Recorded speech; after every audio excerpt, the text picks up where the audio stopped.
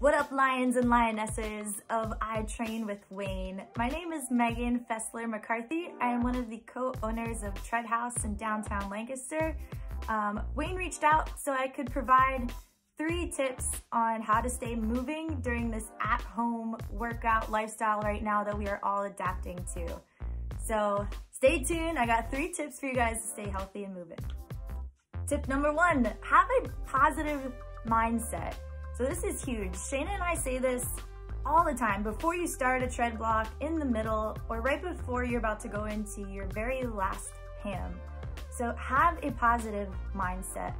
If you're in a headspace that's negative before you even start your movement and you're already thinking about when you're going to be finished, or I only have to get to this distance or time and then I'm done with this, then you're already setting yourself up to feel defeated.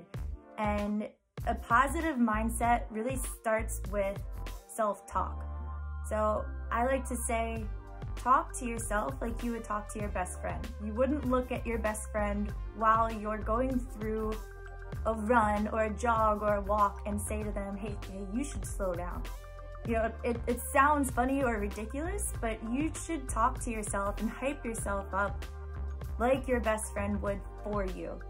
So be present in your movement and just enjoy that you're lacing up your sneaks and you're moving forward, because that's the goal. Just keep moving. So don't feel defeated if you need to scale back your pace and get to a jog or to a walk. You're still moving forward, so stay positive. Tip number 2 is your breath, your breathing.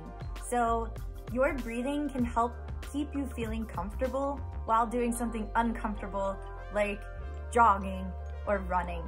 So what a big breath can do for you is 3 things. When you inhale through the nose and out the mouth, when it's belly breathing, you can clear your mind.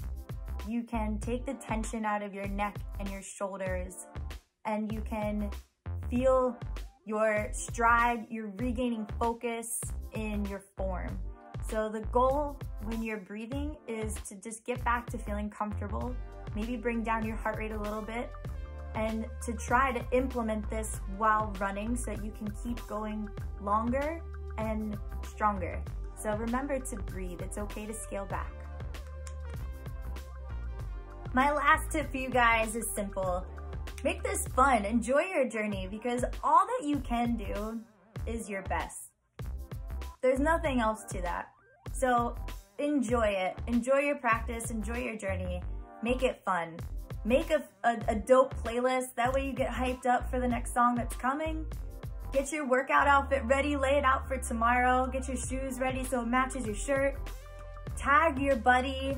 Get your support system and lean on them right now, because more than ever, we need to take care of our health, our mental, emotional, our physical health. And just lean on our community right now. Lean on Treadhouse, lean on iTrain, lean on your experts, your friends, your family. And if you need anything, reach out to us. We're here for you. Shout out to Wayne and all the Lions and Lionesses at iTrain. Keep doing what you're doing, and we'll get through this, guys. So stay healthy, stay safe. Megan signing out.